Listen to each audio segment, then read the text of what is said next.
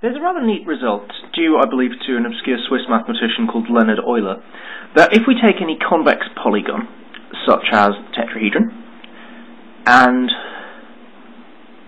we take the number of vertices and subtract the number of edges and add the number of faces, then we always get the number 2.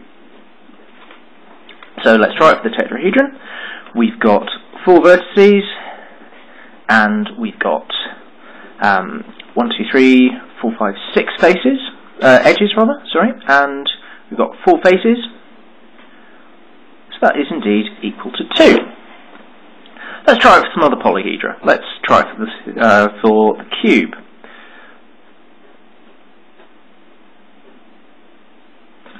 Okay, so we've got 8 vertices, we've got 12 edges, and we've got 6 faces. So v minus e plus f is indeed equal to 2, which is nice.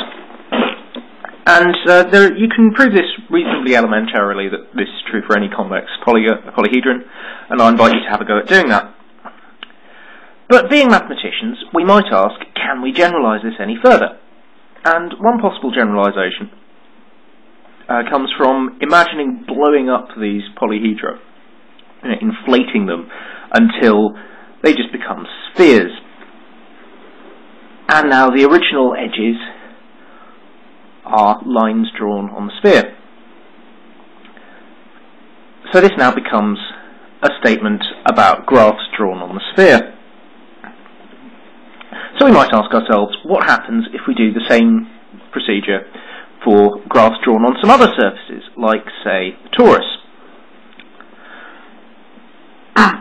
Well, let's try it. Okay, so it's not so easy to draw a graph on the drawing of a torus like that, but fortunately we have this lovely Math Jam postcard with a map of the torus on it. And to make a torus, you start with a square, you identify these 2 edges, so you roll it up and stick it back together to form a cylinder, and then you stick the ends together to make a torus. And we note immediately that we already have a graph drawn on the torus, which is this one here. So our vertices are here, here, and here. Our edges are here and here. How many vertices are there? Well, that's equal to that, because they're both the back end of that edge. And that is equal to that because they're both the back end of that edge. So, in fact, we know that there is only one vertex.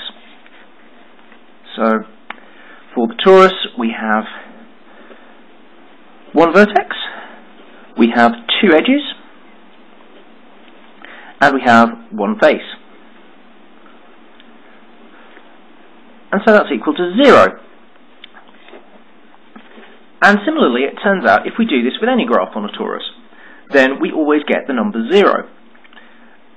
And in fact, we can do this for any surface at all, and it turns out that this number is always a constant. So let's try it, for instance, on the Klein bottle. And if you don't know what a Klein bottle is, it's one of these. It's a surface with only one side and no edges, and also makes a very fetching hat. Okay, so looking at the Klein surface, to make one, we take a square, we stick 2 opposite edges together to make a cylinder, and then we glue the remaining ends together backwards.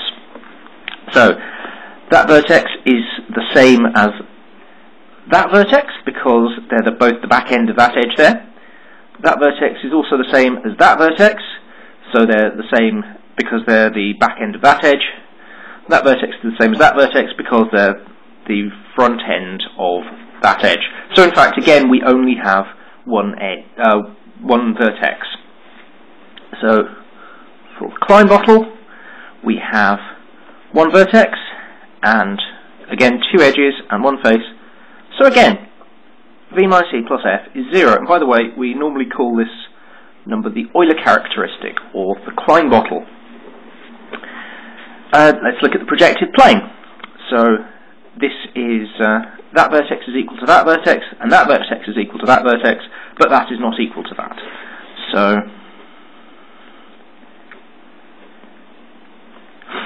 that is equal to 2 vertices and 2 edges and one face, so the Euler characteristic of the projective plane is 1.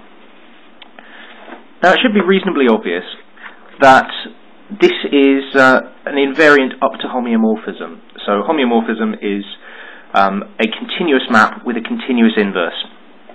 And if we draw a graph on a surface, then we can transport it across the homeomorphism by continuously deforming it. This is not going to change the value of VE or F. So two surfaces which are homeomorphic to each other will have the same Euler characteristic. So we have an invariant of surfaces up to homeomorphism.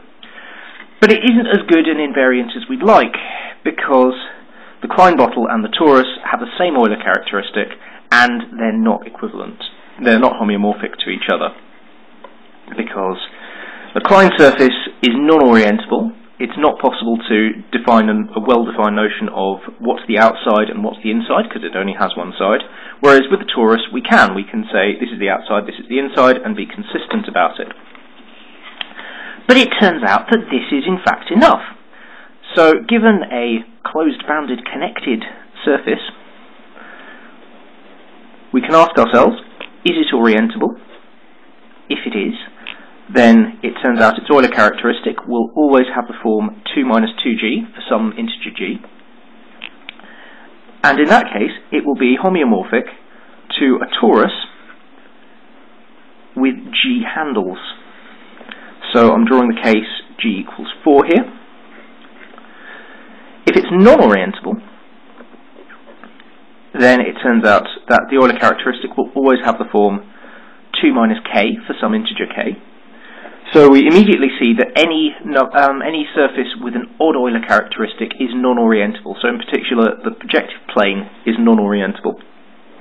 And in this case, it turns out it is homeomorphic to a sphere with k holes cut out and Mobius strips glued in. If you don't know what a Mobius strip, it's one of these, as you can see. It is a surface with one edge and only one side. And its one edge is homeomorphic to the circle rather.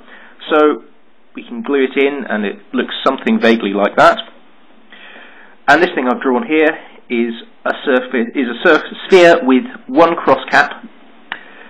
It has an Euler characteristic of 2 minus 1, which is 1. So this is actually homeomorphic to the projective plane.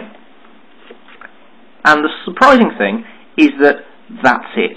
Those are all the surfaces there are, all the connected, closed, bounded surfaces there are. There are these two infinite families which share the sphere in common, and that's it.